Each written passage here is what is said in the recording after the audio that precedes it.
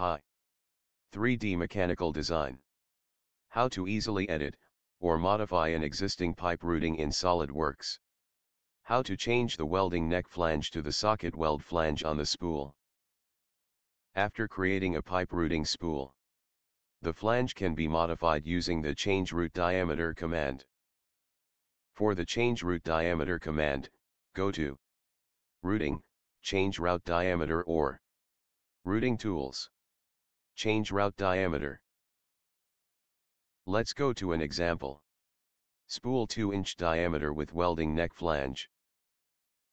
Need to be changed to 2-inch socket weld flange. Click Change Route Diameter, Routing Tools toolbar.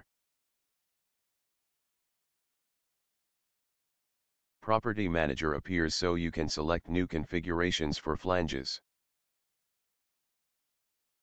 Click Browse, and click Socket Weld Flange. Click OK. The sketch needs to be updated.